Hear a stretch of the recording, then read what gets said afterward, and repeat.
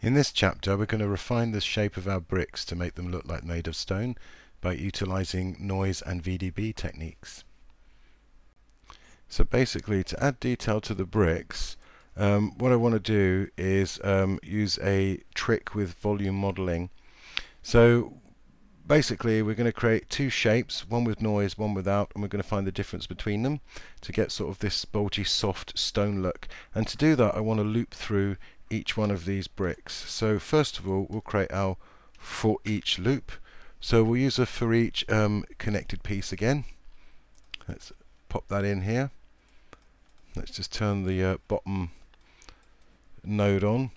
And I'm just going to turn on multi-thread when compiled, and I'm just going to stick it into a compiled block straight away because there'll be a lot of bricks and this might get slow. So we'll just pop that over the top, pop this into the bottom, and there we go, we're good to go. We're not going to have more than one input coming in, so this should be nice and easy. And then I'm going to add my stuff in between. Now I'm going to select this for each end, and I'm going to turn on single pass so we can just see what's happening with one brick before we process all, in fact 386 of them, as you can see there. What I'm going to do is click on this little up arrow here, this little triangle, which will make this view big, and then I'm going to tap P, which will give me a little floating parameter pane, which you can resize at the side here. This will just give us a little bit more real estate to work with, a little bit easier to work with, I think. So the first thing I want to do is, with my little box here, is bevel it. So let's do a bevel, a poly bevel. Let's just pop that in. Oh, there we go. Let's leave that result on. So in my poly bevel, let's just give that a small bevel, maybe something like that, 0.14, and then we'll give it some division so it's nice and rounded, because I want my stones to look old and worn or stony, so we'll give it a bit of a rounded edge to begin with. And what I'm going to do is I'm going to convert this into a volume. So let's do VDB from polygons, and this will just turn that into a volume. Let's drop the resolution here to 0.02. Again, we can hardwire these numbers in because this isn't going to change. The user's not going to change these things. I'm just going to move those over to the side here. So this is kind of the base shape of my brick. Now what I want to do is create a noisy version of this to take away from here to create all the dents in the side, but I want it to retain this shape. I don't want it to get any bigger than this. So let's create the noisy version first. So I'm going to hit tab and type subdivide. So we plug our box in here. If we look at the, oh, we can't see that yet. Let's just plug that in. We're not going to see that at the end, are we? Let me just plug that into the end directly so you can see what's going on. There we go. Because I basically want to create a lot of divisions on this. Let's put this to a depth of 4, so there's a lot of points. But it's lost its shape. So let's put a high crease weight, something like 4 in there.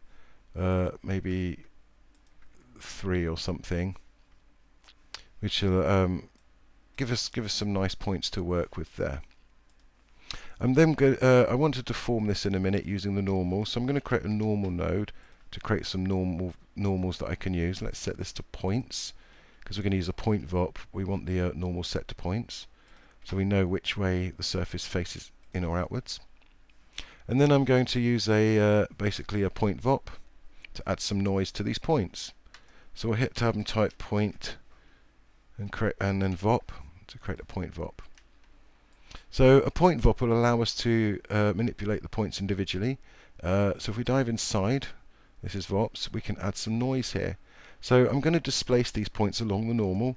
So if you hit tab and type displace along normal, you'll get this node here which will push the points along the normal for you. So I'm going to plug P into P, N into N, and then the output position, once it's been displaced, into P here. And we want to displace it by a certain amount, and for that I'm going to use some noise. So if you hit tab and type anti, you can bring in some anti-alias noise. We need to look up the position for P because it's a 3D noise, not UVs. And we get this one-dimensional noise outwards, and that will be our mount. As soon as we do that, we'll see we get some nice crunchiness here. Now on the AA noise here, if you right click, you can go to Vex VOP options and choose create input parameters. This will create some little input parameters for each one of these settings of the noise, which means if we go up one and select the point VOP and scroll to the bottom of the parameter pane, we can actually control the noise here. We've just made these parameters based on that noise. So the settings I want to put in is, first of all, let's bring the amplitude right down. So 0.04, something maybe like that. Let's increase the frequency a lot. And look, if we increase the frequency, we can see there's some wobbles going on there. That's what I want, just slightly wobbly like this. That's a nice amplitude. In fact, I'm going to leave it at that. That's quite nice. That's what I wanted to see. Excellent. So we've created a wobbly version, and again we want to let's make some real estate here. Let's drag those down. Again, we want to turn this into a VDB from polygons. Now I want it to be the same resolution as this node here. So instead of using the ch expression to link all the parameters together, what we can actually do is right click on this node and we can go to actions. It doesn't want to show up. We can go right click actions and we can choose create a reference copy. If you do that, you'll see your reference copy is the same node, but it's created a ch expression for every single parameter for you, so that these two will always be identical. I'm just going to drag that into this branch. So I can control its resolution from over here, and I know that both branches are always going to be the same. So we've got a voxelized version of that. If I plug in the other one, we have a non-voxelized, non-noisy voxelized version, but they're both volumes at the minute. And there's some really nice VDB tools that we can use for this. Let's do Vdb Combine, because this is the secret to the trick. Let's plug our both VDBs in and let's see the result. So the Vdb Combine is can do some funky stuff. If we go to the operation here, we don't want to just copy one to the other. What we want to do is we want to find the intersection where these two are different. As soon as we do that, if I turn on my if I look at my we can't look at the poly bevel, can we? As soon as we do that, you'll see we get our wobbly brick there. And if we look at the one of the original bricks, you'll see he stays within the exact shape of the original brick there, which is what we wanted. But this is a volume. We don't really want a volume there. What we want to do is convert it. So if you do convert VDB, we can convert the VDB not to another volume but to some polygons. And there we go.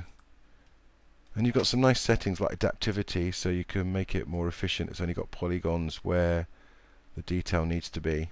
Put a bit of adaptivity on there. If I just turn off the wireframe, you can see we've got a nice thing there. It doesn't look great because we need to recalculate the normals.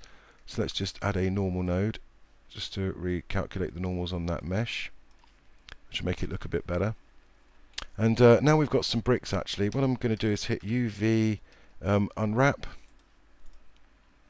And what we'll do is we'll pop a UV unwrap here into the loop. So we'll basically UV each brick as we go as well. Well, why not UV them? So there we go. So to check that's working, we can do a UV quick shade.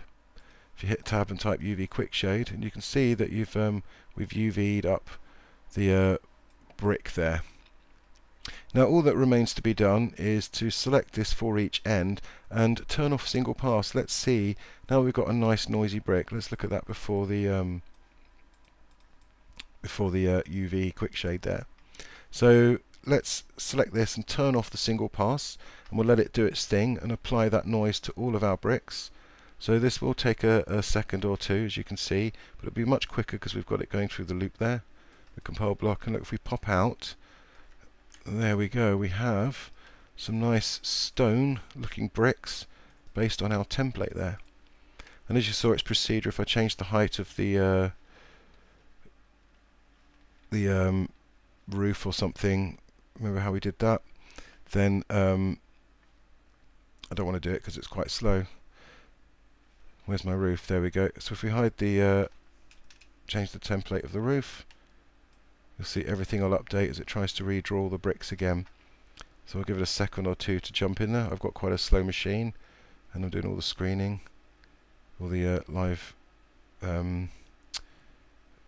broadcasting as well, the recording. So there we go, we'll give that a second, and there you go, it all updates. So let me just undo, put that back to the value it should be, which is 1. Obviously if I'm pulling that up I need to generate more bricks with the copy node there. There we go. So yeah, on a faster computer that will be quicker. But this section creates a very nice look of our bricks there. So the last thing I want to, if we turn on the quick shade, actually you'll see everything's nicely UV'd. All the bricks are actually UV'd the same because of the nature of where we put the UV unwrap. If I actually pull that out of there, now I have to wait for it all to calculate again.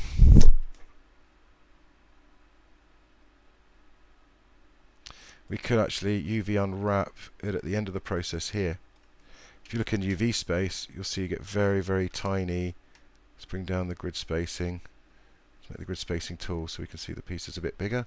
You'll see it's separated every brick out, which might not be what you want. Or if you were to stick that into the loop, then each brick will pretty much get the same UVs. We could put some kind of randomizer in there or something. But it's up to you which way you want to UV it. But it's a good way to think of always about the UVing as you go along. So I want to do some spring cleaning now I've finished with my bricks. If I middle click, we've got some interesting attributes, but I want to create some more which will help the pipeline later. So I'm going to hit tab and type assemble. So what this will do, this will give us a name attribute which will help later on in the pipeline. Houdini uses the name attribute to tell which are connected pieces of geometry or which are separate pieces. So here we don't want to call it piece, the output prefix. Let's call this bricks. Alright. So we now have, if I right click and go into the spreadsheet, you'll see we have a name attribute, and you'll see all the primitives in brick 0, brick 1, and so on until brick 392. The next thing I want to do is hit tab and type group, and you'll notice on the information here we don't have any groups, we've lost them through the pipeline, but here I just want to create some groups at the end, and I'm going to call this group bricks. I like to put my groups in uppercase. So if we look now, they're all in a group called bricks, so I can treat those separately. And let's just create a null at the end so we know where the end of this pipeline is. We'll call this bricks out. So there we go, we've finished modeling our, let's call these low-res bricks out. So we finished modeling our stone house. So the next bit I want to do is, oh, where's my null gone?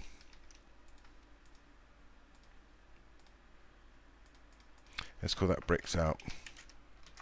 So the next bit I want to do is to actually build in some nice windows and frames that fit those holes.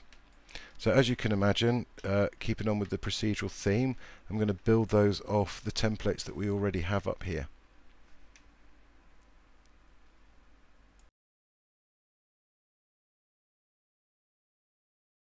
In this chapter we're going to procedurally make our door and window frames from the templates that we made previously, and we're going to make the panes of glass as well.